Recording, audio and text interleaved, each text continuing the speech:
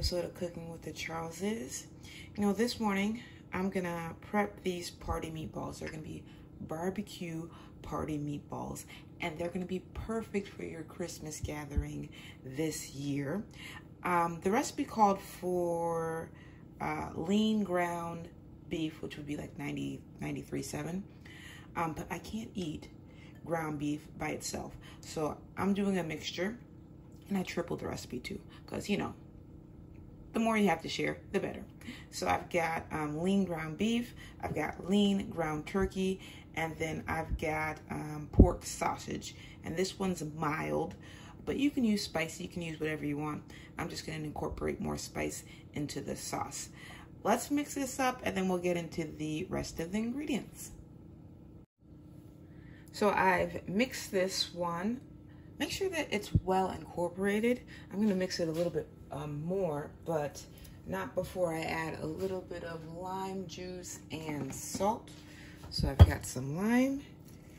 Let's just get, and this is a nice juicy lime too. I've got one that I'm going to add. Make sure you get as much as you can.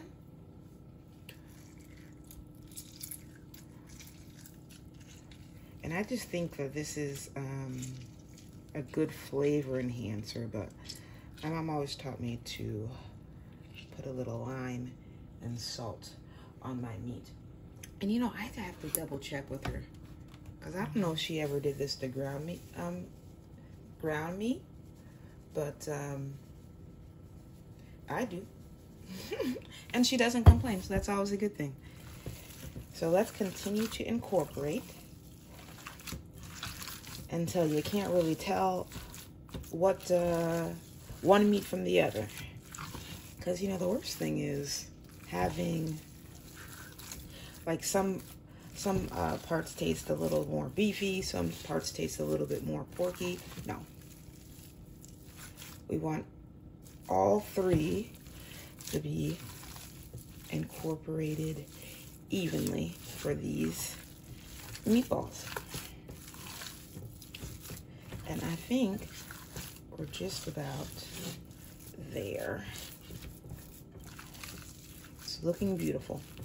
Now, let me prepare the rest of the ingredients. I'll be right back. So we are back here, and I've got the rest of my ingredients. To this bowl are 3 eggs. And for the rest of the stuff, I didn't quite follow the recipe that I found. But, you know, we're home cooks and we can do whatever we want, can't we? So I've got black pepper. I've got Worcestershire sauce. Did I say it right? Well, if I didn't say it right, forgive me. So I've got 3 teaspoons of Worcestershire sauce. I also added some garlic salt, garlic powder. Not garlic powder, garlic salt. I added onion powder. The recipe called for fresh diced onion, but it's early and I didn't feel like it. And you know, I'll probably add that diced onion into the sauce, so all will be forgiven. And then black pepper, and I think, oh, and I also added some black garlic, and this is our mixture. Also into this one is milk. The recipe called for 2% milk. I didn't have that on hand because I don't typically drink milk. So I had some carnation milk on hand and I just kind of watered it down. But you can go with whatever you would like. Now, the recipe also calls for 1.5 cups, because I tripled the recipe, of breadcrumbs. I'm using panko. You can use whatever breadcrumbs you have. But I like to add it to this mixture and just make one big paste. And I think it's easier to incorporate into the meat that way. You don't have to do it this way. You can do it whatever way you're comfortable or whatever way you're accustomed to doing, but this is the way that I'm gonna do it. It's all in, or mostly in. Now we're gonna add it to our meat, and the real work starts, because you really have to make sure that everything is well incorporated. So let's dig in. And, you know, if you're not a fan of getting your hands messy, because this does require you to clean your hands quite often, wear some gloves. I don't mind getting messy in some occasions, so I'm just gonna mix with my clean hands. And it shouldn't take too long to incorporate, but after we're done incorporating, we're gonna pop this back into the fridge so that it can firm up. And it shouldn't take too long, like maybe an hour or so. But for me, I'm headed to church, so I will, in a few hours when I get back, that will be when I take it out and start rolling these party meatballs. While I'm doing this, I turned the music off because, you know, copyright. But in between the breaks, I was listening to some Christmas music. And, you know, since the holidays are ramping up, the radio stations and, you know, all these other stations are playing Christmas music a lot. What is your favorite Christmas song first? For me, I think it's Mary, Did You Know? Do you know that one? That's always a good Christmas song for me. And there was another one by Francesca Battistelli. Oh, it's called You're Here. Those are a couple of my all-time favorites. Put in the comments what your favorite Christmas song is, and also what's your tolerance, or maybe I should say preference, for the amount of Christmas songs that you can hear throughout the day. I think I'm about a good 50-50, but I need to hear some of my other music too. But let us know in the comments, okay? This is about done, very well incorporated. I'm gonna pop it in the fridge, and it smells delicious. And then it will be ready for us to roll in a few hours. I'll see you then. And I'm back. I just tasted it just a little bit, and I thought it was missing something, so I added a little bit of chicken maggi, some clove powder, and some seasoned salt. I'm gonna incorporate it in there, and I'll taste it again. If it's fine, I won't be back until it's time for rolling. All right, bye. And we are back. I just got back from church, and my sister Katya's helping me. Say hi, Kat. Hello. She's rolling the meatballs. So we want the meatballs to be the same size. So we use this, show them the scooper, Kat. We use this scooper. It's about an inch and a half. I forgot what it is. The recipe called for about inch. And these look about the same, a good size. So she's gonna help me with rolling, and then I'm gonna start putting them into the frying pan. I have canola oil in this one. So give me just a minute. I'll hook up the camera and we'll start. All right, we've got the oil ready. This is about at medium high. And this one's a cast iron, so it holds the heat really well. We're gonna start adding the meatballs. We're just gonna heat them through, okay? Because they are going to cook again in the sauce. And it's always nice to have a little helper to help you roll so that, you know, they cook at about the same time. So I'm very thankful that my sister and my mother dropped by. I don't know what else that you typically have at holiday parties, but you know, I always like something that's, you know, bite-sized. What about you, Katya? What do you like at the holiday parties? The sweets. You like the sweets? Well, I like the sweets too. But before you get to the sweets, you gotta have something savory to eat. I'm more of a breakfast holiday person. Breakfast well, you're a special person then. You know, actually, one of the holiday parties at work, we're gonna have a breakfast get together, and I'm looking forward to it. Pigs in the blanket. I don't know if that's gonna be there, but pigs in the blanket are a classic. So I'm gonna put the rest of these in the pan. We'll heat them through, and then we'll come back and show you. So I just put the splatter screen to help with the oil splattering. And let's take a look, because we just want to have some nice color on them, and then we'll take them out. Look at that. Very nice. We're just going to go around. Oh, I like that color. We'll keep going around until we reach the other side, huh? There's some over here we forgot. Just keep an eye on them. You don't want them to burn or do anything like that. And we've got another one in that's waiting on the side that we will put in after this one. But it's looking good so far. We'll see you in a few minutes. All right, the meatballs are about ready to come out. They're just the color that I'd like. So I'm gonna scoop them out. I might need something a little bigger, huh? I'm coming in with the big boys.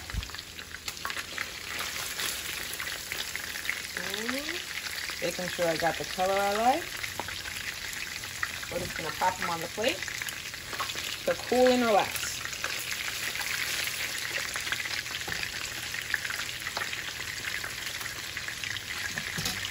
Remember, they don't have to be cooked all the way through. You just want that color because they will continue to cook in the sauce. Come on, come on.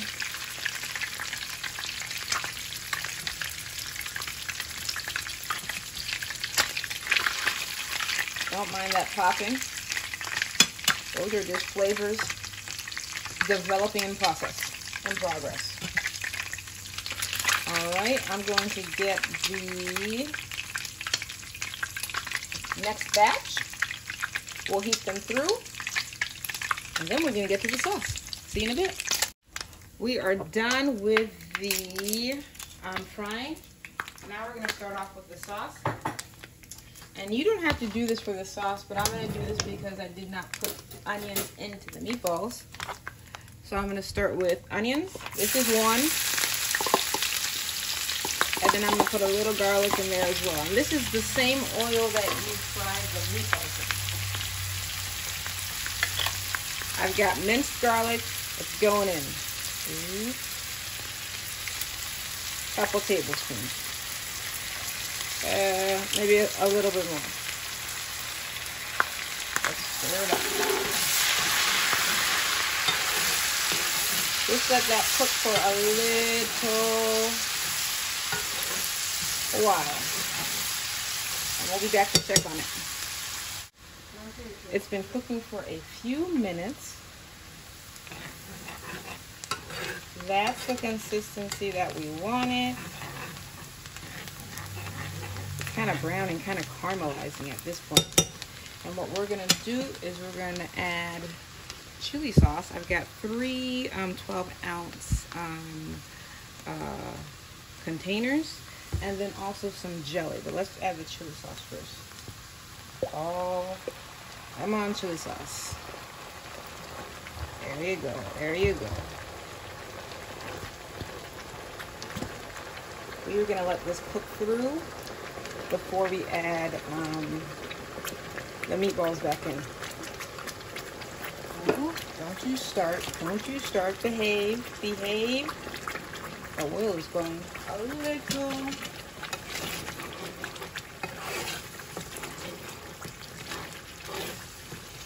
It's not sure what's going to happen, but it's going to be delicious. So it has to behave. Give me a few minutes and I'll be right back. Okay, so the barbecue sauce is starting to simmer right now, and that's exactly where you want it to be. It's well incorporated. The chili and the jelly combined, they make the barbecue sauce. What I'm gonna do now is, and if you're not a fan of spice, don't do this, but I've got some ghost pepper powder. Don't add too much. I'm literally gonna add this much. That's it. You don't need much more at all unless you want to just be crying as you eat your meatballs. So let's stir that in to the barbecue sauce. And then we're going to start to add our meatballs. And we'll let it simmer until all the flavors marry.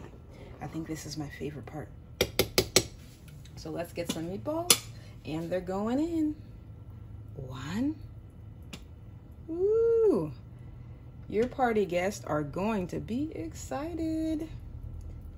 Give me a few minutes and I'll be back, okay? So we fit all of our meatballs in here, and believe it or not, I had way too much barbecue sauce, so I had to take some out. I'm gonna show you how much I had to take out. Look at all this. It's okay, we'll use it for another time. I'm just gonna put this in the freezer. So we're gonna let these simmer. Let them simmer for about, 15, 20, 25 minutes. And then we will get to sampling. See you in a bit. Okay, so we just needed to heat them through. It's been about 15 minutes. And I'd say they are heated through. They are getting plump with the barbecue sauce. And they are looking ready to sample. I'm going to have my mom sample. Isn't that right, Mom? Yeah.